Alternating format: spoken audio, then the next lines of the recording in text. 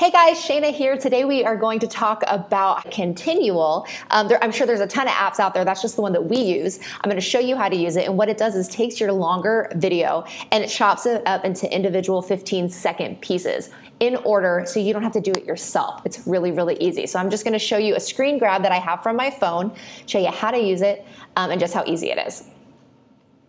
All right. So this is Continual. That's what the icon looks like.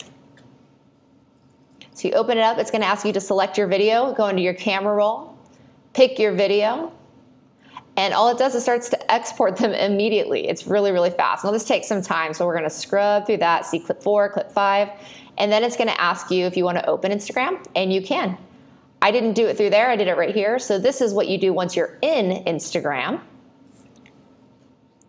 Now I'm going to have to just show you the highlights of this. So when you go to choose your video, it's going to show you all these different options. Now, generally speaking, it will be the most recent 3. I happen to do a couple more after that, but you see that this one's 15 seconds, this one's 15 seconds, and so is this one. Those are going to be the clips that are simultaneous with each other. There you go. Organizing how to get things. All right. I'm such a process nerd. So that's the first one. And then you'll go into your feed, add your next one. Organizing how to get things onto. And then you'll add your third one. I have Fiverr. There you go. And then when you go to watch it. Such a process nerd. Writing down the process A to Z so I know what needs to happen pre-production. You'll see there's 3 at the top here. So you've got 1, 2, 3 clips. Needs to happen post-production.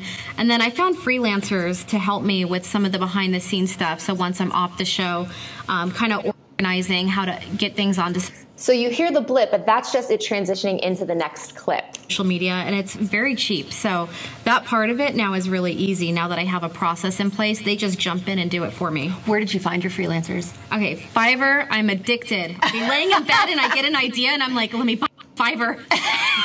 So you hear the blip again, but again, that's just transitioning clips. And that's it. It's that simple to take a longer video and put it into your Instagram stories without having to cut it yourself and take all that time. It only takes a couple minutes, and it makes you be able to use your audiograms or your video memes in more ways than just, on your feed. So happy memeing.